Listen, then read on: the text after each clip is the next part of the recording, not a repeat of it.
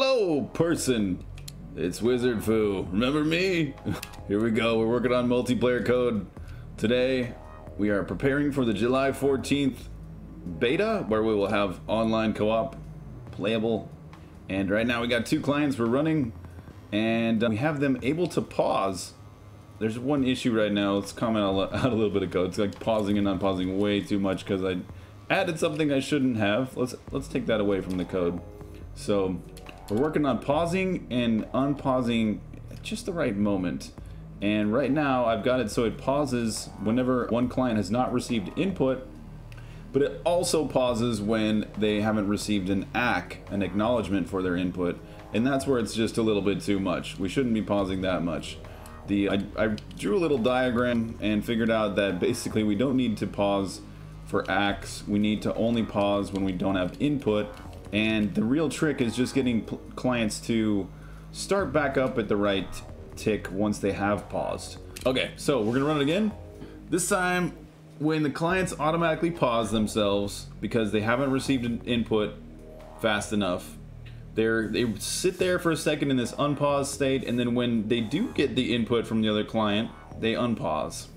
And the trick to all this is going to be getting it so the clients can fast forward themselves to the current tick that they should be at, and then resume play right at the right tick.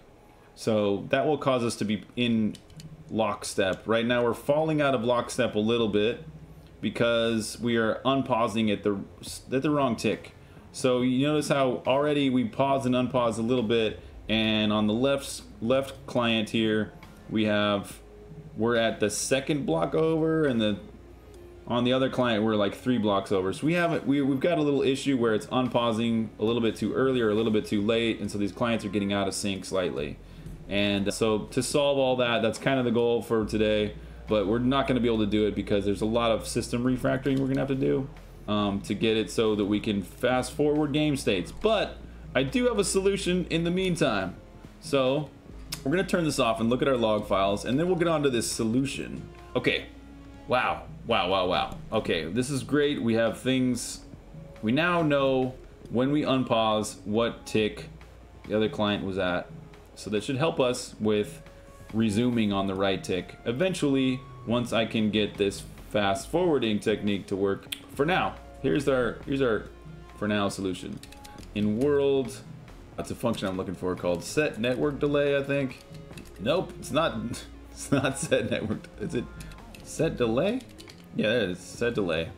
There it is. Okay, we're gonna set this delay really high, and hopefully that makes us so we have packets that just basically always arrive in time. We might need to set it even higher just to kind of guarantee, but this should allow me to start testing the game for desyncs, besides the fact that they're not quite executing their input correctly. Look at this. Yes, I'm liking this. All right, we haven't paused once. It looks like our clients are still in sync for the most part. We've got a state mismatch, it looks like, on one of these clients because there's a red ping time, but we're kind of slightly out of sync. Okay, so this is great. We have a lot of good code already written. We got some pausing that can work, but we need to work on unpausing. But in the meantime, we're ready to try some desyncs. So let's go ahead and record the state. What we're gonna do is stop both clients, and then we're going to enable state recording.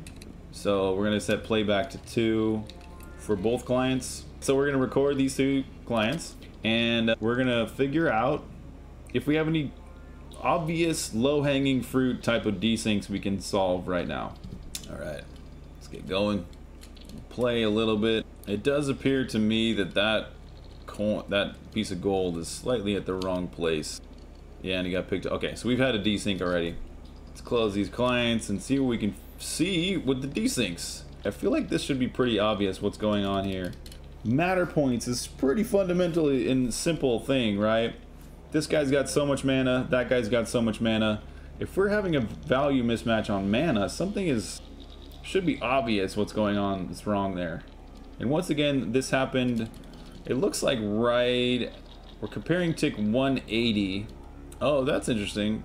We didn't start even moving until tick 400 that time. but this is saying that we're already off. We're already desynchronized at tick 180. But I did see them pause and unpause. That's something too. Okay, what are we doing? How are we doing on time here? Whoa, dang, it's already 6 o'clock. Wow, okay. What can I solve this? Is there any way I could solve maybe even this health.mp thing in like the next 5 minutes? What would be the next step here? This guy thinks he's at health of 15. It should be times 10 anyways. Health.mp should be 150 or 310, not 1531. I guess the first step would be just logging out how much mana the player is starting with. Let's set these back to playback 0. Back in world where we're creating the player. Where does it actually set MP? Where does it actually set matter points? Oh, it's in int load. Int load. Anyways, yeah, that's where we'll do it, in int load.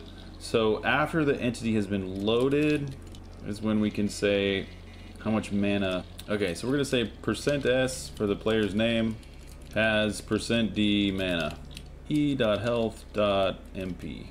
Let's even set the mana max too. So %d of %d e.health.mp max. Okay, so now we've got a log statement. Run it, and we can now see who has how much mana. All right, so Vim has 10 mana. Cam has 554 mana. All right, we're gonna set up playback mode 2 again. Run it again. I paused that time. Okay, I'm gonna make a copy of log mac.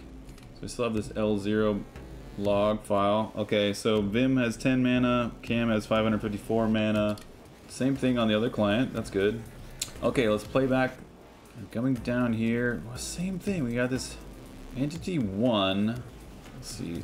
Let's open up L0.txt again. Entity 1 is Vim. He should have 10 mana total at the very beginning.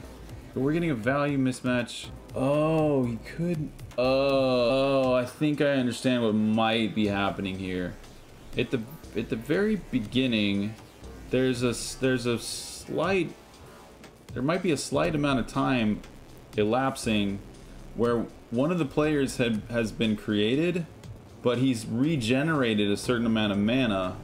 So like he started maybe at 15 mana, but he regenerated to 32 on a different client. Oh, that would make sense. So if the other client's been around longer, even if it's just like a less than a second, he can regenerate a little bit of mana up to 32, and then this other client starts off a little later and he's only at 15 mana. So let's see if we can disable mana regeneration completely and see if this desync goes away, and that should tell us whether that's it or not, and then we'll deal with the consequences later. Even despite our clients starting at exactly the same tick, this would probably indicate that one client has slightly been running a little bit longer than the other before they even started at the same tick. Yeah, this guy, yeah, look at that. That guy's only got 1 mana over there. That means he hasn't regenerated up to 11 or whatever. Okay, let's stop it. Play it back with mode 3. If you're watching this stream, you're probably realizing how tedious it is to get multiplayer working correctly. It's a very big job. It's not the kind of thing you could just add to your video game very easily. Multiplayer is something you need to plan your entire video game ahead of time for, down to how every system works in your entire video game. Yes, look at this. That did solve it. We've still got the move lock timer, action lock timer, but this totally exposes what the real issue is, because if the move lock timer is different, that's also an indication that one client has been running slightly longer. Even though we got them to start at the same tick, one client had a slight moment in time before the other client joined, and that allowed them to regenerate a little bit more mana, or their move lock timer changed a little bit. So here is our. This is actually, so by narrowing that down, I now know what to do to probably solve most of all of these desyncs right here. Almost every single one of these things here, except for this player items order. That's a separate thing. But everything else, like the terrain timer, the ZXL, the Z velocity, the action lock timer, and the move lock timer, and the matter points, or the mana, all of that would be affected by one client running even one tick too many before the other client joined, and they reset their ticks and got started on the same foot. So heck yeah, pretty much just found a big set of desyncs right there. Ah, this is great. Okay, well, hey, it's past my time to stop streaming, so we're gonna wrap things up here. So let's get this to playback 0, this guy to playback 0, run these clients. All right, so on today's stream, here's what we accomplished. This is pretty cool. We have 2 clients able to run. They start off on the same tick. They are able to pause if one client recognizes that it hasn't received input for a certain tick from the other client. It can pause and wait for that input to come in. Silly Billy Bear, hey, how you doing? And the trick now is going to be getting them to resume on exactly the right tick. That's going to be a whole nother thing, because we kind of have to restructure a few things like systems to enable a thing called fast forwarding. So if one client pauses at tick 102, but they know that the other client's at tick 104 paused, and so they both need to restart at essentially tick 104. So the other client needs to fast forward their game state from tick 102 to 104 to catch up to the other client, and then they can start again on the same step. So that's kind of a whole nother thing. The whole unpausing it thing is a whole nother thing. But for now, what I've done is I've got it so there's enough of an input delay. We got our input delay up to 132 milliseconds instead of 64 milliseconds, or 66 milliseconds, whatever. And that is enabling us to pretty much proceed without any pause. Look at this. I'm running around. I'm pretty much doing the same thing on each client. But so this is really good. We have the technology in place to pause. We know that we need to do some work to be able to unpause correctly.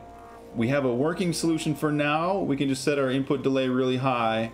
And then the last thing is we actually have the ability to detect desyncs now. So this is really good. We found a pretty critical desync. What's happening here is that this client on the right side, this right client over here, this player, start slightly before this client does. And what that allows them to do is run a few ticks of their game before they realize that they need to pause and wait for the other client. So that's our desync. What's happening is a little bit of game state has evolved on this client before that client joins. And what that does is it affects almost every single system is affected by that movement. But it's very apparent to mana. Right now we've disabled mana regeneration. So this client only has 1 mana. That's the blue.